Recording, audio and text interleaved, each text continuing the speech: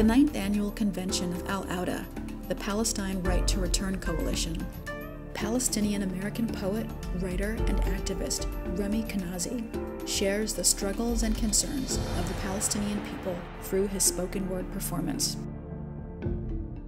I'm just going to start with a poem called Coexistence. And I don't mean coexistence in the happy way we're existing here today. I mean in the BS CNN of the Palestinians come to the table, give up 90% of their homeland, give up the right of return, stay in Bantu stands and ghettos, and negotiate for the next 100 years. Then maybe Israel will have peace with them. I'm not really a fan of that, so I wrote this poem, Coexistence, as a response. Hi everyone, I see a lot of familiar faces. I don't want to coexist. Not like good guys and bad guys and true lies and propaganda. Put on black faces, cab drivers, or deli owners in your racist comedies. Not bomb your Dunkin' Donuts with my kafia, fist pound Fox News, or let you steal my food and call it Israeli salad.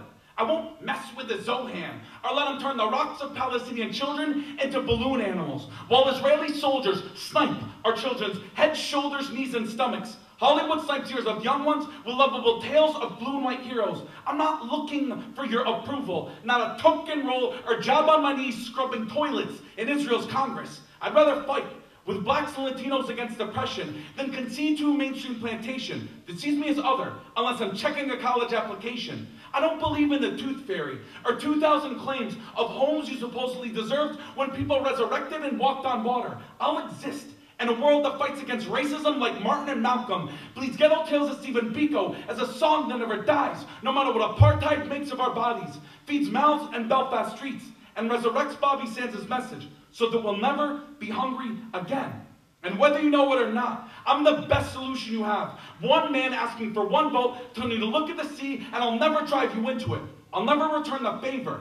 I'm not outstretching an olive branch and a rifle. I'm extending reality, because being surrounded by so-called enemies on your borders is easier than in your towns and election centers. We may not be brothers, but this neighborhood has made us cousins. I don't want to coexist. I want to exist as a human being, and justice will take care of the rest.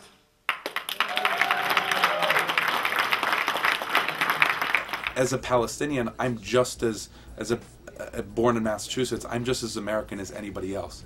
And because I see, this conflicting morality going on within our society, I did have, a nice life, a comfortable life. I didn't grow up in a refugee camp. I think it's doubly important that I'm speaking out for people that are being bombarded by the U.S., unfettered support for Israel. And these are the things that we need to be looking to. I want to thank Awda for having me at this conference. It's really nice to be a part of it, and I want to thank the organizers for, again, having this conference out. It's important that we as Palestinians, young, old, people who are in support, come out and really stake our claim. For so long, our narrative was written for us in the U.S. For so long, our voice was spoken for us in the U.S. So it's nice to reclaim that as a Palestinian who grew up in a small town in western Massachusetts surrounded by 9,000 crazy white people. I was a collective minority growing up, and that was really weird. I was also a fat child, so that added to it. Humanize. So for me, it's, if we don't do the movement, nobody will. If we're not engaged in boycott, divestment, and sanctions, if we're not organizing the flotilla, if we're not actually moving things forward, no one's going to do it for us. So the next poem, has anybody ever heard, we're going to go angry again, has anybody ever heard, the Palestinian people should be more like Gandhi and Martin Luther King? Anybody ever hear that? Those people are stupid. It's okay, you can call them stupid. Unless you're a child, don't call them stupid because that might be rude. So sometimes I write a poem and it's about somebody, because it's like we have a conversation, you say something dumb, I write a poem in response. But sometimes I write a poem and then somebody says something dumb 3 months later. In this case, it was Bono. And Bono wrote in the New York Times, hey, if the Palestinian people could only be more like Gandhi and Martin Luther King. And it's like, hey, Bono, if you could only be focused on making good music 30 years later, you wouldn't be such an idiot. Yeah, the street has a name, Bono, it says you're wrong, have a beautiful day. So this is called Like Gandhi, Like Martin, and this is a response to that type of ridiculousness. I was in the Arab American Comedy Festival. I think I'm funny, but I'm not, but I still try to pull a couple moves on stage. Thing is, I had one eyebrow growing up, and now that it's two, when I get so angry, the brow furrows and it looks like one again, so I don't want to scare the children. I speak to a lot of mixed audiences, because you never really know what's going on. Not that I'm hating on one, because, again, that's part of who we are, and I love that. I embrace all of us. So it's called Like Gandhi, Like Martin. And then we're going to get off the stage, we're going to walk through the crowd. I don't know if Palestine just hurts more than it used to, but I try not to think of the kids in Dehesha anymore. Great memories tucked under pillowcases, more nightmares brought by morning. Blink images of live-fired, unarmed protesters. Cameras spill out footage of screaming mothers, born, bred, dead in the West Bank. Fought like Gandhi, like Martin, but no history book will remember their plight.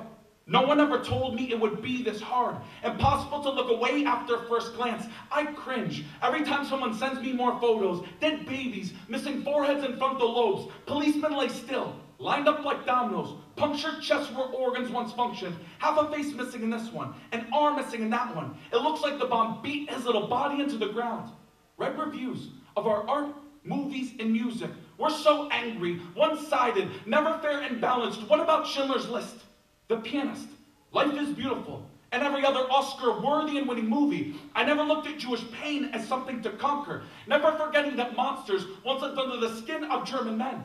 We should be more like Gandhi, like Martin, like someone else. Pretentious armchair activists who obsess over Monica Lewinsky and Barack Obama's dog choice if we all just rose up at once. Like first Intifadas people in the West forget about. Wannabe feminists, peace activists, and pluralists swallow tongues and gouge out eyes. Wouldn't live this life for 5 minutes, but are too quick to criticize the way we live it.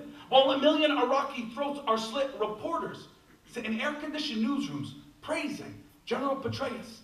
Don't dare ask Iraqi clouds what they've witnessed. It's quite a view from the ground, outside the green zone. The fallacy put forth is that if we were only better, we would be free today. We should be better than the people that happen to be Israeli, happen to be Jewish, because better is not racial, ethnic, or religious, but situational. So for that, yes, we are better than you. We should be more like Gandhi, like Martin, and you should be more like F.W. de Klerk, like Afrikaners admitting colonialism and white supremacy in South Africa. Funny that we always blame the victims and never ask the needed question. When is the day going to come when Israelis and other colonizers of the world better themselves?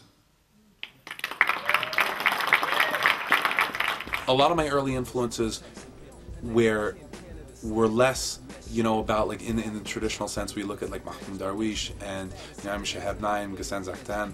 And these are people who I couldn't admire anymore. But you know, as a kid growing up in Western Massachusetts, I was exposed to hip hop. So I lived Palestine through the civil rights movement. I lived Palestine through the anti-apartheid struggle. I learned Palestine through, you know, Tupac and Biggie, and before that, De La Soul and Tribe Called Quest, Indigable Planets and Common. I mean, these were my early inspirations. I had an older brother and an older sister who were really into music, and you know, you hear the stories from your grandparents and you want to fight back. You want to give voice to people that aren't being given voice, unfortunately, within the Western paradigm.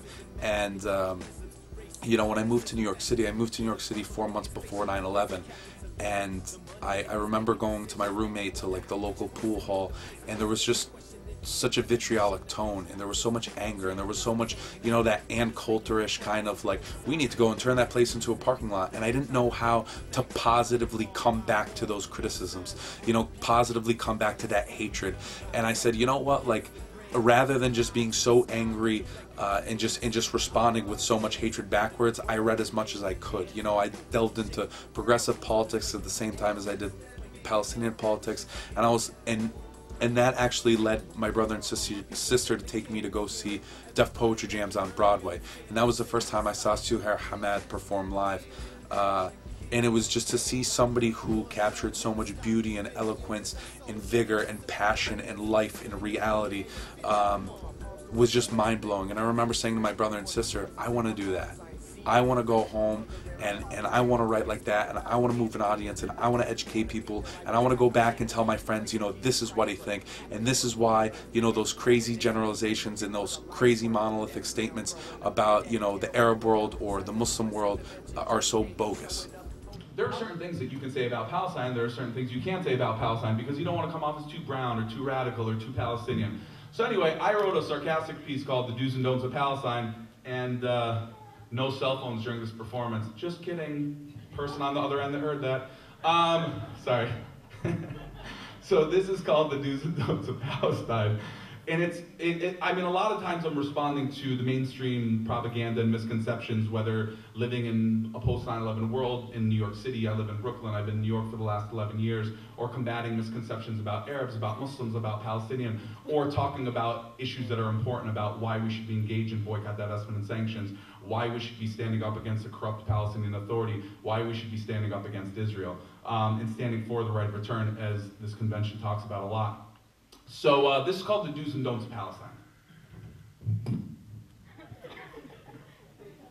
Don't call it genocide. We don't want to offend anyone. If we offend them, they'll never listen to us. We have to be reasonable. 1,400, just a number. No names, no death. We want peace and negotiations. Don't mention Zionism. If you mention Zionism, they'll call you anti-Semitic and people will believe them. Don't cite Palestinian sources. No one would believe you. I wouldn't believe you. Trust Israeli sources. Don't ever be angry, Abbas. If you're angry, they'll call you angry. If you're angry, well, everyone will call you understandably emotional.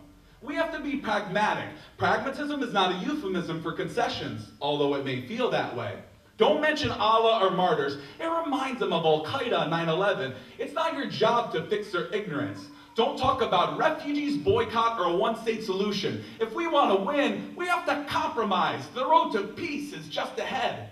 Don't mention Haifa, Jaffa, Safed, or where your family's from. But if you do, nod when random people say they love Israel. It doesn't matter where you came from. You can't actually go back. Don't. Just don't. And that will lead to doing.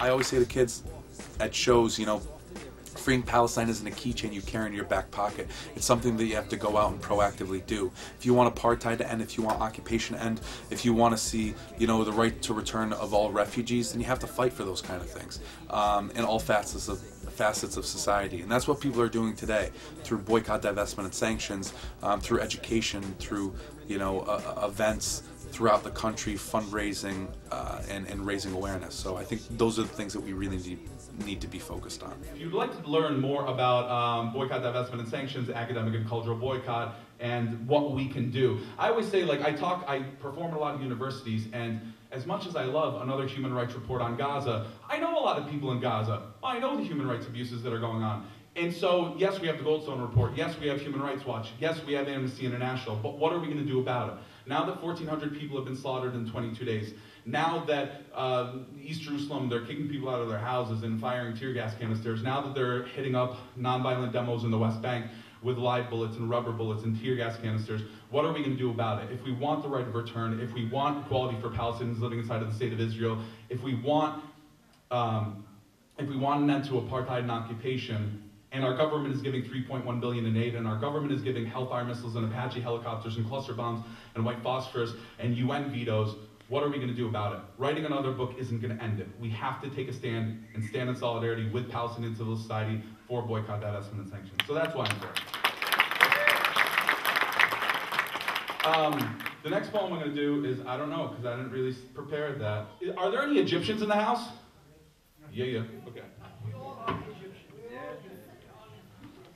Okay, you got me on semantics. I had to write a poem. I didn't have to, but I wanted to.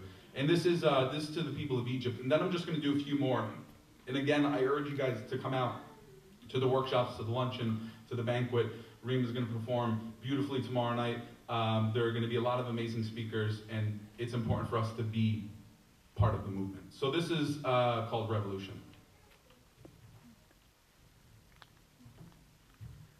You were told no. Stop complaining. Keep your head down. Walk forward. Smile when spoken to. This is just how things are. It could be worse. It could be over there. It could be back the way it was, but it can't be what you're thinking. They're too powerful, too brutal, too supported by the West, Saudi, Israel, broker deals to keep you down and your resources out cheap. Don't stand up, resist, reject, must respect status quos that keep you imprisoned, your outspoken tortured, your economy pillaged. In the US, moderates reinforced myths, working within a system that worked them into nicer houses, brought them $100,000 galas, and one-on-ones with war criminals who will be written about in the next edition of a people's history. The youth, rose up. Labor woke up. Pessimists, former pan-Arabists, and pragmatists reimagined worldview, took to squares, took over squares, chanting down with Ben Ali, down with Mubarak, down with the regime, rewriting conventional wisdom with a dreamer's pen. It is not too late. We are not free enough. He may be better than his father, but less evil is still evil. Ruled, squashed, pummeled, broken, backed up against walls, skulls smashed, repainting sidewalks, stabbed in squares, scalped in dungeons, hung in courtyards. Historic precedents support the enslavement of oppressed peoples. Talk of a post-racist society as police brutality effaces dreams of Black and Latino youth, creates a jail culture where victims are criminals, and 400,000 families a year are broken up by reforming the packaging of ethnic cleansing. Egypt is the US-Mexico border, but Anderson Cooper will never tell you that on TV. Keep your head down is no longer a solution. From Tahrir to Wisconsin, people are redefining authority by asserting themselves and electing communities as leaders. We are the future. And that is not a campaign slogan, but a lifestyle that sees snapping fists as a catalyst to resistance, shaking off rulers, corrupt Arab neighbors, leagues of dictators, US imperialism, Israeli hegemony, and old guard dog egos who are bruised by their failures. Revolution doesn't come easy. The world is watching. Much of the world is working against you. Remember that. But you are a people's movement. Your resolve is a revolution. Much of the world is standing with you. Remember that. Luckily, I've always been strong and unabashed, so I haven't faced that much resistance. I mean, there's always going to be propaganda. You get hate mail. You get, you just support hatred and terrorism and blah, blah, blah. I mean, it doesn't even matter that you're talking about, things like the anti-apartheid struggle or combating racism or, I mean, that's what I think is kind of mistaken with the Palestinian struggle, is that at the end of the day, you're really just fighting for freedom, equality, and justice, and you shouldn't be ashamed of anything. So, I'd have right-wing groups. Some schools, their student governments wouldn't want to bring me out because they're like, he's a terrorist, or he supports terrorism, or he, you know what I mean? Like, all this kind of, this propaganda. But, I mean, that's part of the fight. Because if they can stitch our mouths shut, then they're winning half the battle. I mean, when we look at what's going on within Palestine, why are some of the most effective maneuvers nonviolent protests at Built-in, or other measures are taking up, boycott, divestment, and sanctions? The more that the world comes together and is fighting positively for the Palestinian people, the more Israel and its supporters start to get scared. And I think it's something that nobody should ever be ashamed about. It's amazing, we're talking about the right of return, and we're talking to refugees, and I tell anybody, talk to refugees. It's a unique experience into a world of pain and brilliance all at the same time. And my grandparents were kicked out in 1948, and they fled to Lebanon. And my grandmother never felt at home in Beirut. She never felt at home in the U.S. Until her dying day, everything was Yafa, Yafa, Yafa. It was always about return. So to me, the right of return was never a question, because this was part of the core and the being. So I'm going to read a few of the 3-line poems, and then read this poem, Yafa, and then end with a couple super duper angry poems. Oh, isn't that awesome? I love angry. Okay. So this, just to give you like a style of what these, anybody see the missiles that said "with love" in 2006 with the Israeli girls that were then used on the civilian population of Lebanon? So this is kind of a 3-line poem response. Missiles said with love, I fall to where they hit, charred limbs, stained tears, rotting corpses, no love in sight. Her tiny legs dangled over her tiny legs dangled over her father's open arms like spaghetti strings, running blindly over rubble to anywhere but here. One bullet in the stomach, the other still lodged in her chest.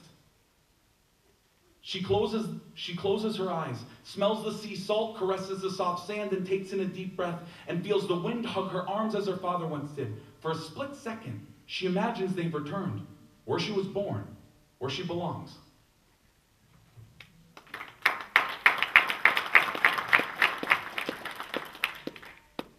So this poem is called Yafa, and it's for my Teta Lamy.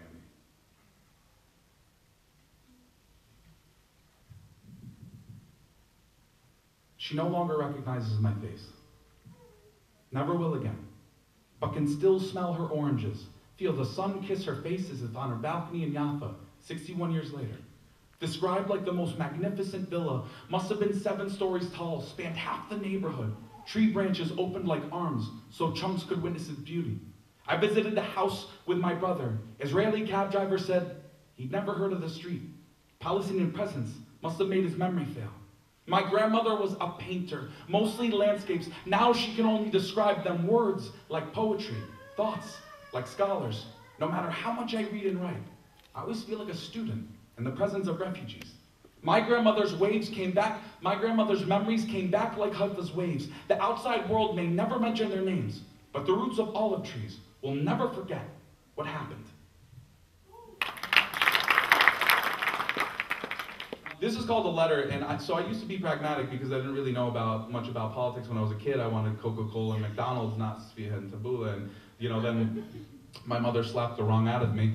And so this was a response to a lot of pragmatic people who stopped talking to me after I wasn't pragmatic anymore. So this poem is called A Letter. I'm writing you this letter to tell you that I can't talk to you anymore. Not in the way you want me to. We used to be partners in thought, hands outstretched, drinks thrown back, 2 peas in a pragmatic pod. If only others could see the way we did. But now your face contracts in grimaces, words you can't bear to hear, too harsh for your parents, too normal for mine. I sounded like a bitter refugee, pined on Yafa, emotions of my grandmother, talk of return and immediate action. I crushed our dreams with rocks of reality, a wounded dove who could no longer swallow hypotheticals when teardrops flooded Gaza like tsunamis. I read so much Chomsky, I didn't want to return. Re-examine my identity after Said's The Question of Palestine. Finally recognized the need to read a book to be a humanist. Desmond Tutu, Cesar Chavez, Rosa Parks showed me the right of return through action. When I spoke of boycott, you dangled anti-Semitism over my head like blackmail. And how could I shut my art off to dialogue when I created art to start dialogue? But Zinn told me you can't be neutral on a moving train. MLK professed freedom is never voluntarily given by the oppressor, it must be demanded by the oppressed. And Adrian Rich burned into my memory. The Moment of Change is the only poem. When I said we needed to act, you told me to write more poetry. When I said I wanted my poetry to bring action, you told me my poetry was action. But I come from a family of privilege. A sector of society that never puts its hand out and writes policy for the have-nots. I tried to win hearts and minds, but found that the keys to the hearts were in their hands, opening doors to houses they still carry deeds for in Yafa. I'm writing you this letter to tell you that I can't talk to you anymore. But if one day you want to meet again as equals, I'd be more than happy to show you why old men devastate backs and break bones to harvest their own lands. A Mediterranean sunset so magnificent, not even a settler's highest hilltop could imagine its beauty. I can show you perfection in bruised knees, the soft side of calloused palms. I can't show it to you in the way that you want me to. I can only show it to you in the way that it exists. I mean, I think there's always going to be a struggle. You're saying something that a lot of people don't want to hear.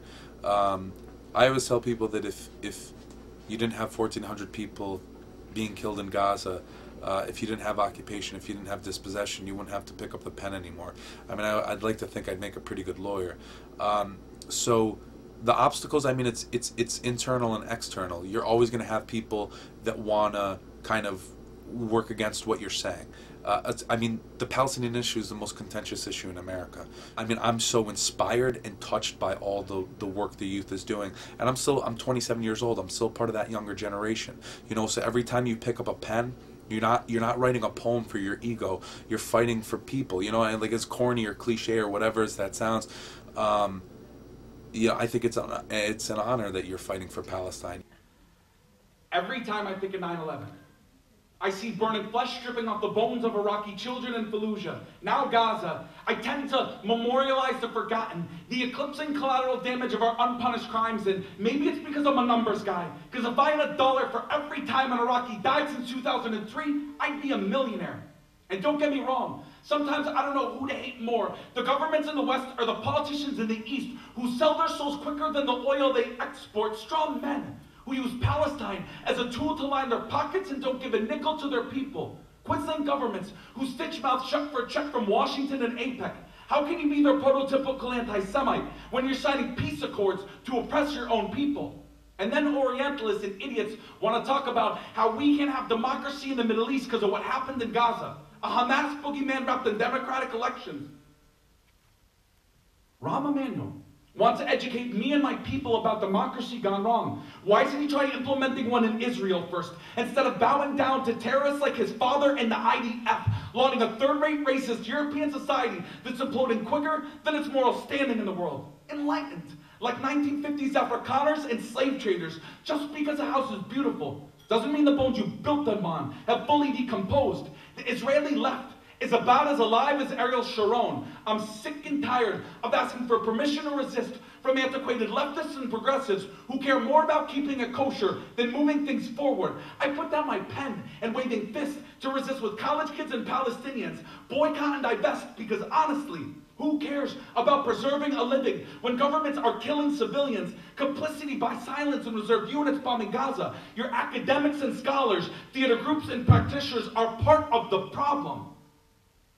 And if logic doesn't fit into your long-term plan of rejecting my right to return, I'm sorry. Maybe one day you'll return to reality where my people have babies quicker than Zionists can concoct Jordanian options.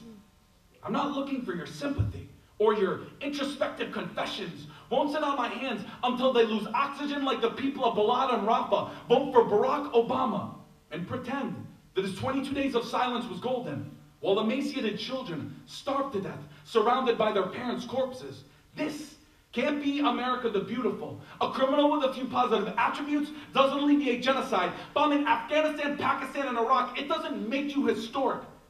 It makes you as blind and bloodthirsty as the white men that came before you. Apathetic hipsters, now excited about a president who broke history, but not poverty, occupation, or corporate interests. I'd rather proudly walk through the graveyards of peace accords and failed dialogue sessions than keep seeing my people just as occupied or third-class citizens. We're the gavel that'll slam down like a verdict. I'm not waiting for Israel, America, the Supreme Court to approve it. We'll boycott Lev Leviathan, Ahava, and your apartheid companies. We're taking back the right of return and keys to a country because we never asked you to go back to Europe or sit in open-air prisons. I'm not asking for advice. I'm explaining the decision. You can stay here with us, but only as equals. It's not that you're Israeli. It's that you're wrong. That's why I fight for my people. There you go.